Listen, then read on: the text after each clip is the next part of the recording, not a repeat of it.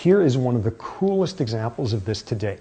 And this is work done by a guy at McGill University named Michael Meany. And what he is focused on is what started off as a very artificial literature, which is take yourself a newborn rat, and for the first 2 weeks or so of its life, every day you pick it up for 3 minutes and you pet it.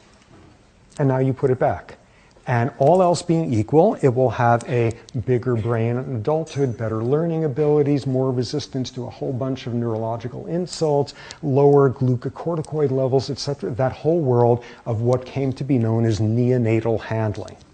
On the other hand, pick up the rat, take it away from mom for instead of 3 minutes, an hour and a half, then each day put him back. And as an adult, it's going to have a smaller brain and a shorter life expectancy. 3 minutes away from mom does wonders. An hour and a half of being petted does not.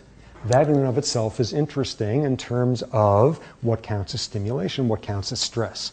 Okay, so hooray, what we've just learned is just how generations of rat petting graduate students can influence the lineages of rat brains and all of that. And what Meany started looking at, with this phenomenon being one that was around forever, first identified around 1960 by a guy named Seymour Levine in the psychiatry department here, no longer alive, but that started this whole world of neonatal handling. What Meany did was say, well, rats did not evolve whatever's going on here for the purpose of doctoral theses. What's the natural equivalent in the world of a rodent?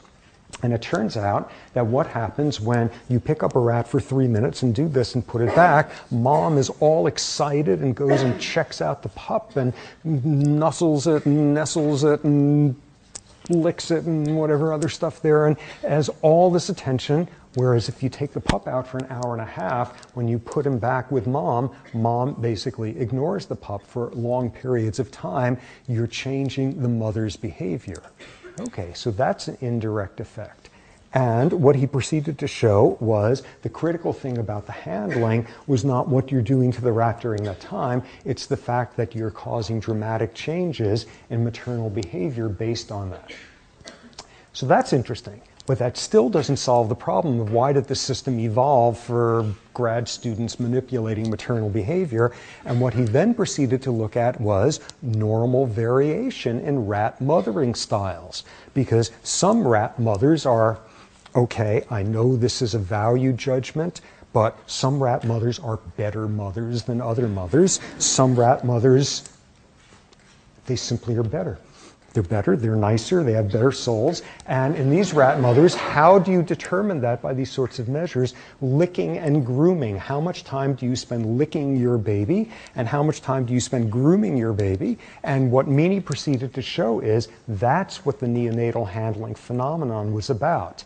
When you have moms who lick and groom their kids an awful lot, what you do is produce the same sort of better outcome from the 3 minutes of petting deal there. You get the kid who is bigger and healthier and smarter, that sort of thing. Moms who hardly ever lick and groom their pups, they produce pups that as adults are like the ones that were separated for an hour and a half a day. It is a reflection of mothering style in the rats and the variability there.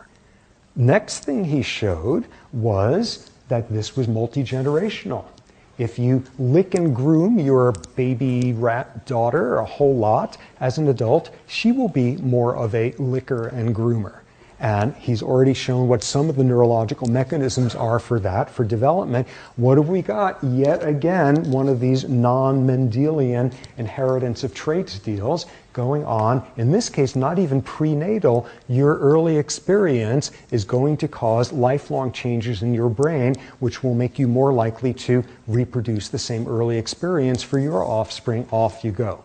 The final thing he did, which stands as a landmark in the field of behavioral neurobiology, is he figured out what the epigenetic change is. One of them, or rather two of them, he's identified by now. What gets changed by how mom often or unoften licks you, grooms you, all of that, you change the access of transcription factors relevant to making genes, to activating genes for making receptors for stress hormones, making receptors for estrogen, making receptors for a whole bunch of different hormones, showing the epigenetic changes there. That's how you go from mom's differing maternal style to lifelong differences in expression of all sorts of genes. How's this?